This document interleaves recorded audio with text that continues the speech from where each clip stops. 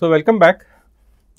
We have looked at first order logic and resolution method and backward chaining and SLD resolution, and we have seen that logic can be a foundation for computing, that whatever you can do in logic you can do in computing, or rather the other way around, whatever you can write in any other programming language you can do in logic.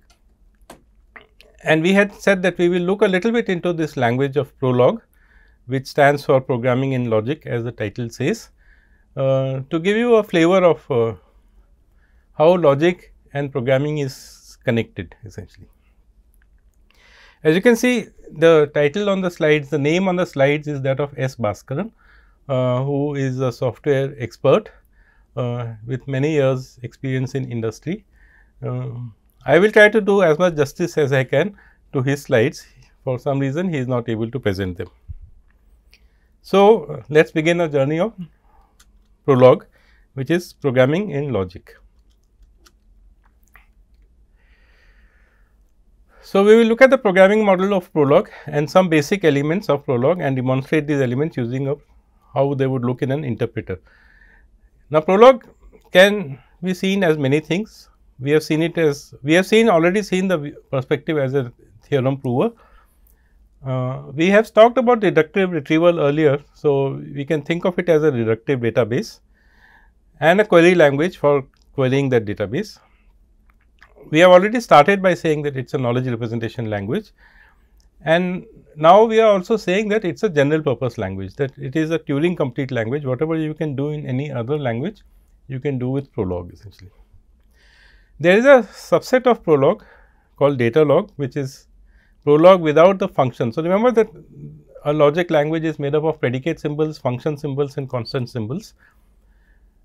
Datalog does not use function symbols, and that makes it much more efficient, and in applications where you do not need function symbols, Datalog would be a good option. So, just a recap, first order logic is a declarative language for writing logic statements and writing proofs essentially. It is like a language of mathematics. Horn logic or horn clause logic is a subset of first order logic, and it has been adopted because of the fact that theorem proving is efficient in that. Prolog language is one implementation of horn clause logic, and a Prolog interpreter would have things like runtime extensions, external features, debug facilities, software interface to write programs and so on, like any other programming language.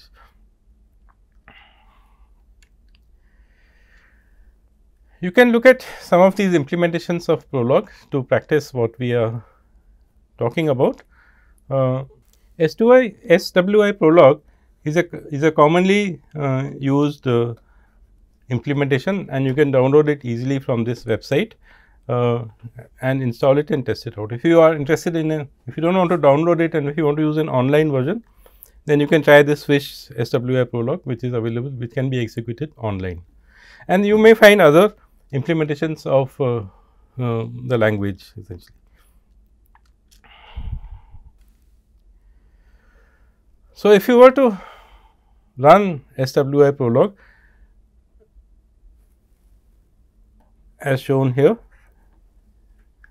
you will get a welcome message, and then you can proceed essentially.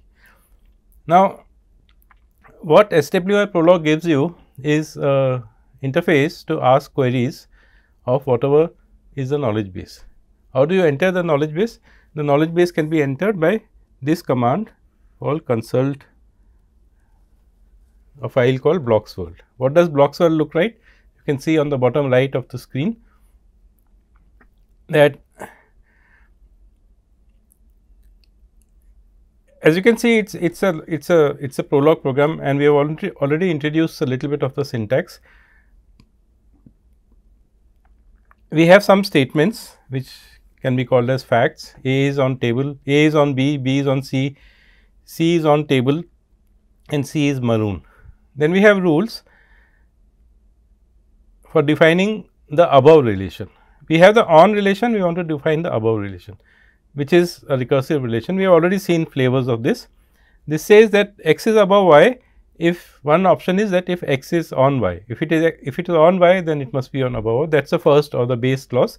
The recursive clause says that x is above z if x is on y and y is above z. So, if you remember the grandfather grandparent relation we had defined earlier, or the connected graph relation, it is very similar in flavor to that. You can also define the inverse relation. You can say that x is below y if y is above x essentially. So, when you say consult Block's world, Prolog will SWI Prolog will load your program and it will be ready to answer your queries. So, when you type in something, it is treated as a query. So, here you have typed in a query which says, is there some x which is on y, is where y is also something, and Prolog will in this version will give you all the answers. It will say x is equal to a, y is equal to b. That is one answer delimited by a semicolon. Then the second answer, x equal to b and y is equal to c essentially. So, you can see that both these answers are true for on, the query on, because we have said that a is on b and b is on c essentially. Now, some versions of Prolog will give you all the answers, will try to give you all the answers. Some version will give you one answer and you will have to press the carriage return to get the next answer. Anyway, that is a matter of implementation. You can give a command called halt, which means I am done with this session and it will terminate the session. There is a very nice book on Prolog. It is called The Art of Prolog by Sterling and Shapiro. I have used it in courses where I teach logic programming, and if you can get your hands on it, it's really a good book. Then there is the original paper by Robert Kowalski from 1979, which is titled Algorithm is equal to logic plus control. We have already spoken about that, and there are some couple of more references that you can see which tell you more about Prolog. You can also look at the documentation of SWI Prolog.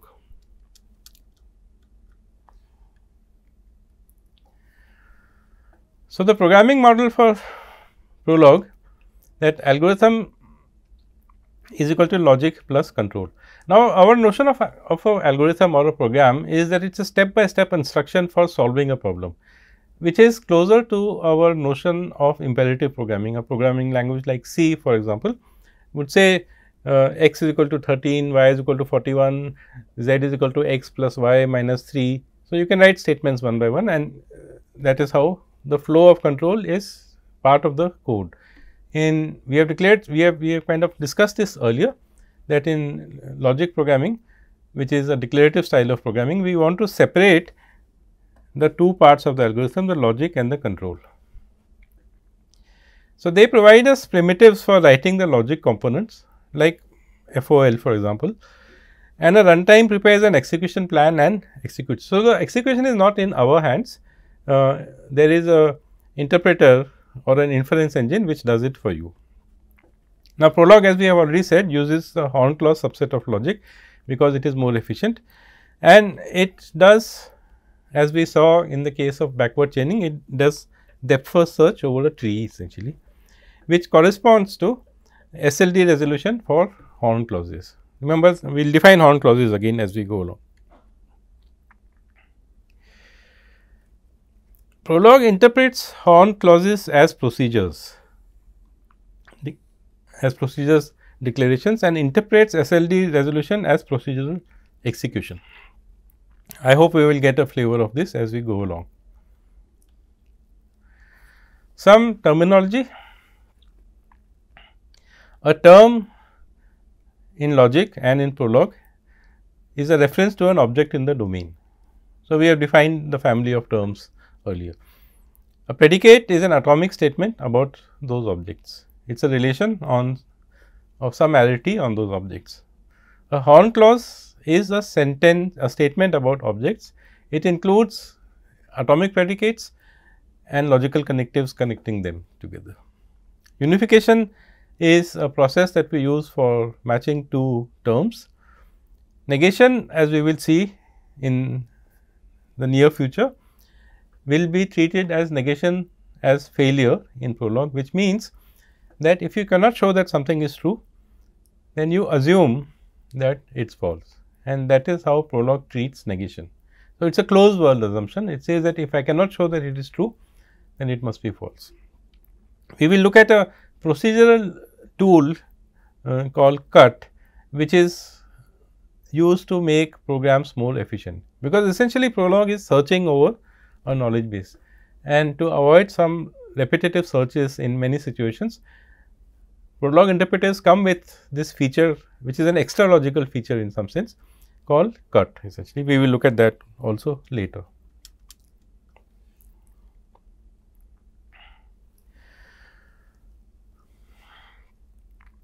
So, an algorithm is logic plus control. The Prolog program is the logic part of the program. From the user's perspective, it is a knowledge base of facts and rules essentially. From a programmer's perspective, it is a set of procedure declarations. From a maths or a logical perspective, it is a conjunction of a set of positive definite clauses. The input and output in all these procedure calls is done by unification, and that is a process that we have already studied. Procedural parameters are local to each call. So, you make a call to a procedure and the parameters would be local to that. If a parameter has a value or it is bound to a constant, then it is treated as input.